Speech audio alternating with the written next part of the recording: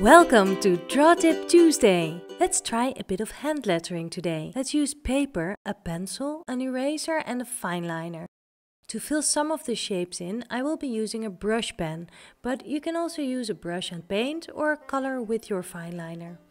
Decide on what you want to write and create a frame for it using pencil. Don't press too hard. These are just guidelines you will erase later. Then, within this frame, lightly draw lines between which your lettering will be written. Think about the sizing and how you want the words to fill the composition. If you write part of your phrase in an arch, it'll make it look more dynamic and interesting. The placing of the letters may need some fiddling around. Just erase and try again until your letters form a word that is balanced and the letters look fairly equal. This is hand lettering, so a little wonkiness is okay.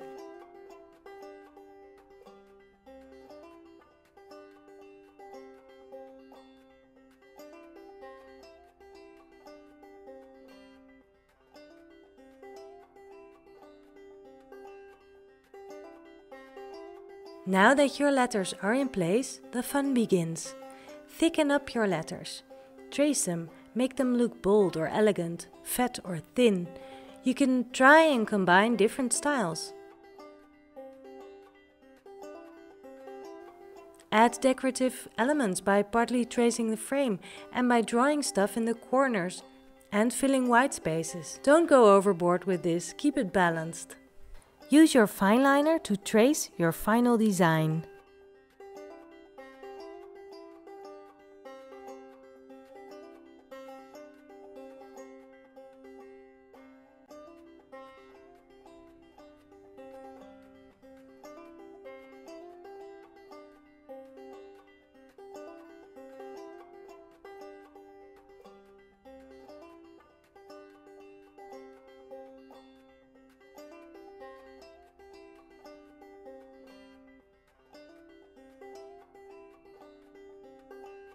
I'd like the word at the bottom to be a bit heavier, so I add extra lines to make the letters come forward. Later I will color these bits in.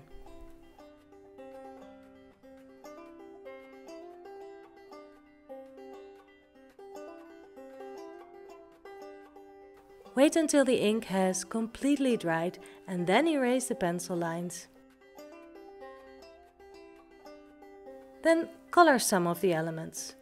Pay attention to the overall balance.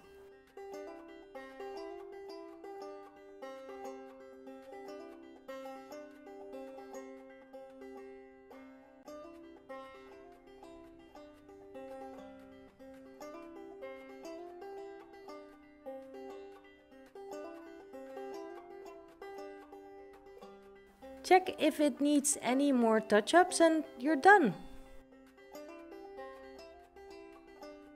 Now go on and try it yourself. You can make awesome art. I'd like to invite you to have a look at my website koosjekoene.nl and see if you want to join one of my classes today.